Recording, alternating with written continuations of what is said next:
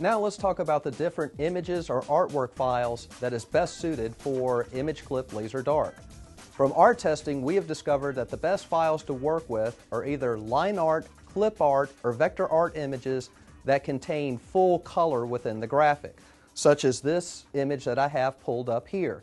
Also remember, when you send your image to your color laser printer or color laser copier, make sure you mirror or reverse your image before you send the job through, just as you would with a traditional t-shirt transfer.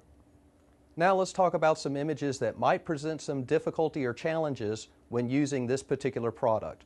First example here that I'm going to show you is what we're going to call a gradient or fill.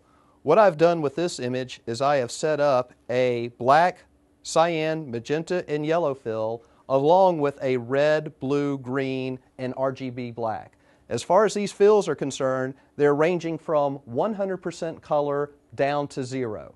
From our testing, what we have discovered is once you pass the 50% threshold and you get lower as far as the gradient fill is concerned, you may have an issue with the white base adhering. We'll show you these test results later in this video. If there's one type of artwork file that you do not want to use with the ImageClip Laser Dark process, it is photographic output. The reason is that when it comes to photographic output, remember that photographs are bitmap images. They're relying on a pixel pattern. If you have an image where you are expanding the size of the image, you are going to lower the overall resolution. If you try to output it with this product, you might get an image that's very pixelated. Also, what you will notice with most photographs is, with most photographs, you are always going to have some white or light areas within the photo.